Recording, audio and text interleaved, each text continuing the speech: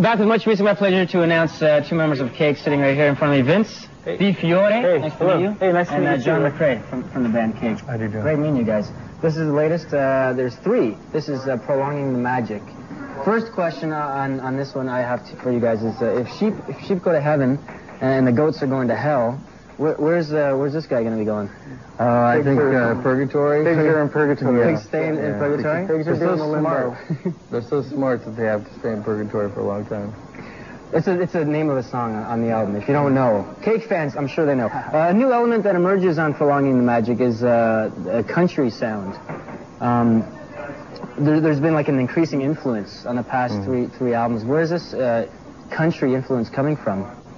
I don't know. I mean, we always liked country. We just maybe, I think, we had more of it on the first album than the second album, and a lot of people didn't know about us for the first album, so I think it's just maybe coming back, rearing its ugly head again. But on the second album, there's also a tune from... It's a little bit. Yeah, there's a little bit. Like there's pedal steel on one track on Fashion Nugget and pedal steel on two tracks on this album. So it does seem like a little bit more country and maybe some country guitar playing, electric guitar playing too. And some real references. And with our first video, some definite references to country western music. On this album, you mean? The first video is never there, and there's a lot of hats. The one we're going to get into in a little while, and the tight jeans and all that.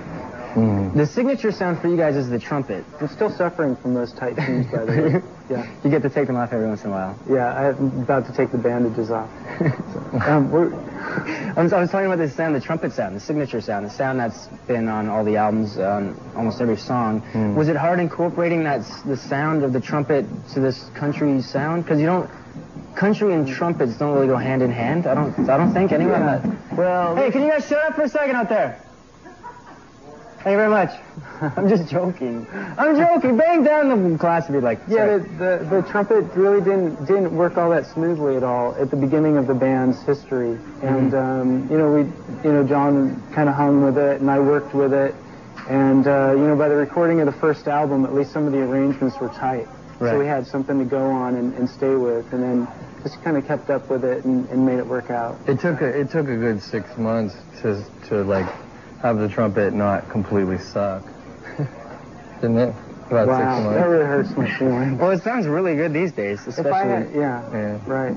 Well, if I had a nickel for every time that Herb Alpert's name was mentioned in a review, How about Chuck Mangione? Is his name? No, he doesn't get Chuck. mentioned. Not Chuck? I don't think. Not in Cake reviews, anyways. No. But it was like a square peg in a round hole at first, and then sort of ended up working out. Keep it up because it's a really good sound. Now, another thing that's kind of new would be the whole, as we were talking about earlier, the whole country look.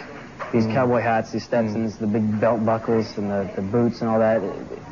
This is new for you guys, new digs for you guys. Well, we got the clothes and we used them in the video, and we had the clothes, and so we decided maybe we'd wear them once in a while, But you're not only wearing them in the video, you're wearing them at your live shows? Sometimes, yeah. Sometimes. Yeah, I mean, when we feel like it. But there is something kind of almost confining and uncomfortable and almost effeminate about country western gear. I mean, the boots may seem macho at first glance, but they are high heels and they are pointy-toed. Very pointy. If you think about it, there's something a little bit effeminate. Yeah, we're taking the tip from Michael Jackson on how to do the androgynous kind of thing. Yeah, and the tight young country jeans.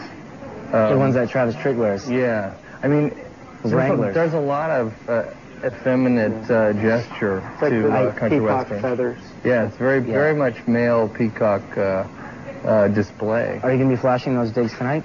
Maybe, maybe not. I don't know if we feel like it tonight. Yeah, we seem to be going like one night off, one night on, sort of letting the clothes like you're saying, recover a little bit. Yeah. Let the blood start flowing again. Yeah. Aside from the trumpet and the new digs, what key factors make you guys different from other bands that are out there right now? Well, we turn it down instead of up. A lot of times at our shows, we turn the volume down. You turn it down pretty low. So we're stridently low volume. You turn it down so the crowd is able to sing along? And you can hear or that? so that people can hear the different elements to the music. When music is above a certain volume, the human ear is... yeah, well, actually, the information in the music is inaccessible to the human ear because of the noise that's generated. The eardrum can't process the musical information properly. You're right.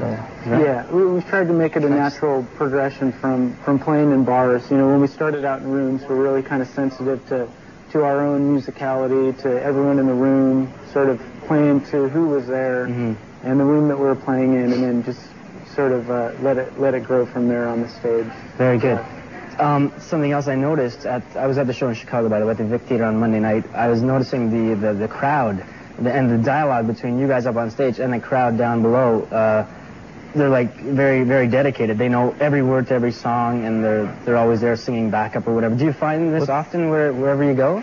Yeah. Or is it just that crowd in Chicago? What's the deal with that? I mean, I think that the songs are easy to remember. So, I mean, I kind of write sort of very simple melodies and just sort of like folk song type songs. So, hey, how you doing today? Oh, yeah, just 1 second. I'm talking to Cake here, okay? Yeah. Just give me 1 second. Yeah, the words are decipherable and articulated, you know, to enough of a degree that people can learn the words and sing along. And I think that the way that the music is coming out of the PA to the crowd, they feel welcome to sing along. They don't feel if they're singing along they're going to be alienated. There's some sort of equalization happening, and we bring the music down so they can sing if they are singing. Cool. I got to get to one last thing. At the show in Chicago, house lights go up, the sound system goes on, and music started playing. You guys walked off stage, and you forgot to do something.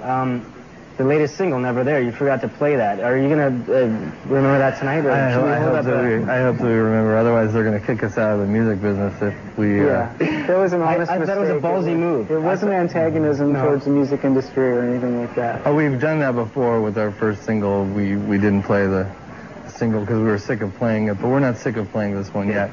When we do get sick of playing it, I bet you we might do it on purpose, but that was just because we were so caught up in... I guess playing also playing the other songs. We were, you know. Well, they're all good songs. Again, Prolonging the Magic is out there in stores today. It's the third release from Cake. Good talking to you guys, Vince. Hey, thank you. Have fun tonight. John, excellent stuff. The show sold out, by the way, tonight at the Opera House. This is the latest. John McCrae directed this one. It's called Never There. Cake on Much Music. Thanks, guys. I was getting the wrap-up signal behind me.